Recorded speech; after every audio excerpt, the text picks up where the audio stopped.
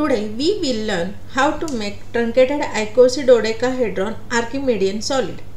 For that we need some colored paper, scale, glue or stapler, scissor, cutter, etc. Take a printout on colored paper from the link given in the description box. After cutting with scissor, you will get such cutouts. Fold all the lines inside the cutout with the scale. Now you have to connect the cutouts in such a way that while connecting, connect the flap on the paper which has star to the star and connect the flap which has a hash to the hash.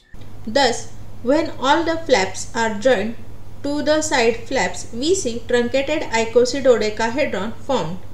This truncated icosidodecahedron has 62 faces, 180 sides and 120 vertices. It is polyhedron. Install the bulb in the solid and make it a sky lantern. Thank you.